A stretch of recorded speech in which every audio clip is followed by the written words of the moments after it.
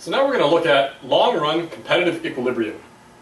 I think the way to explain just what exactly the long-run competitive equilibrium will be with comparing it with what we saw before in the short run.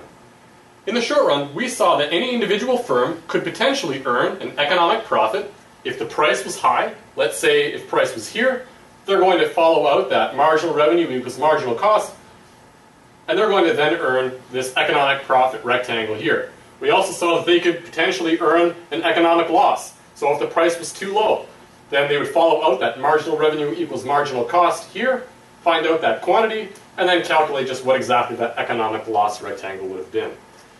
In the long run, however, we're going to say two things. One, no firm is going to want to earn an economic loss forever, and that no firm is going to be able to earn an economic profit forever either. So that's to say, in the long run, the price is going to converge to exactly average cost.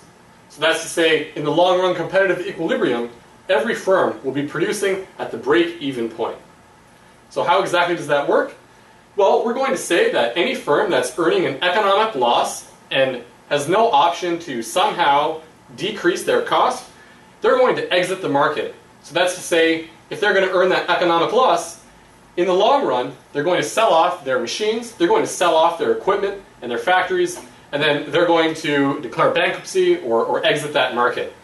What we're going to see then is that the supply curve is going to shift, and we're going to see that the price is going to increase as those firms making that loss exit the market. Similarly, if there is an economic profit, we're going to see that firms will want to enter the market. They're going to develop new machines or build new factories and open up shop in order to get a piece of that economic profit here. So how exactly is that going to work on the graph? Well, we're going to break that down in a little more detail in just a second.